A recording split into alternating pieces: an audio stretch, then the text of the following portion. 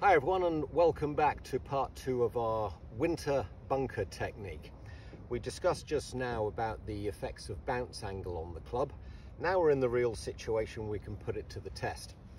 There's one other little thing you can do when you're coming into a bunker in the winter time and you're unsure of the depth of sand that you're going to be playing with, and there is some evidence left by the golf ball. I've created 2 artificial situations basically here. What I've done here is to hammer down this sand into a tight, compact, wet, flat, hard surface. And here we've got a standard raked area. But the evidence you might be looking for when you come into a bunker is the trail of the golf ball that's been left behind when it's come in. As you can see on the hard surface, it's barely made a trail through this sand at all, so it's a further indication that the golf ball is not sitting down into soft sand. It's sat high on the surface, and we can see that sand is pretty compacted. On the other side over here, you can see a deep, thick trail where the golf ball has rolled into the bunker, and that's given me evidence. Obviously, we've got a raked area here. It's pretty clear that the golf ball is sitting on some nice fluffy sand.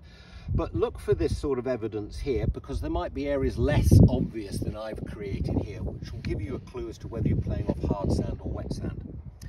And that's where we start playing around with this all-important bounce angle that we discussed just now.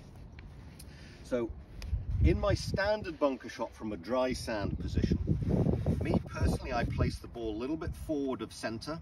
I rotate the club face into a slightly open position. That increases the bounce angle on the back of the golf club, and that will allow the golf club to get through the sand, and I got maximum loft on the club.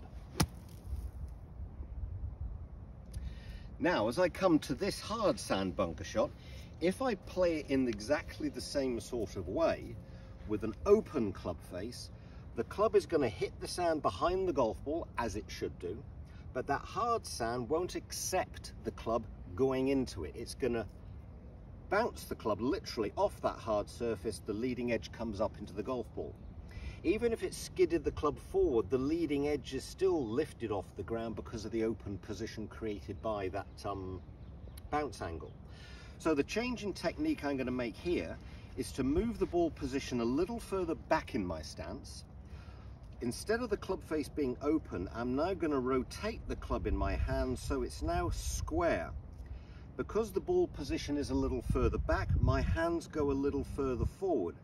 That's going to make sure that sharper leading edge can now cut into the sand behind the golf ball and get in underneath it. The loft on the club face being my lob wedge, I've got more than enough to get it over the bank in front of me.